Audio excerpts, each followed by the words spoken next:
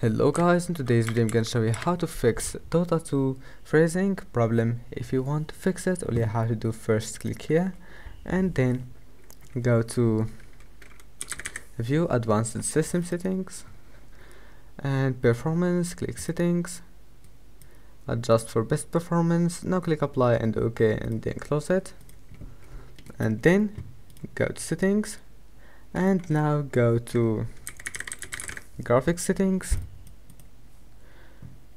Enable this option, and after that go to GeForce Experience and now go to drivers, check for updates, make sure you have the latest update, and then go to settings, scroll down and enable image scaling, and after that your problem must be fixed.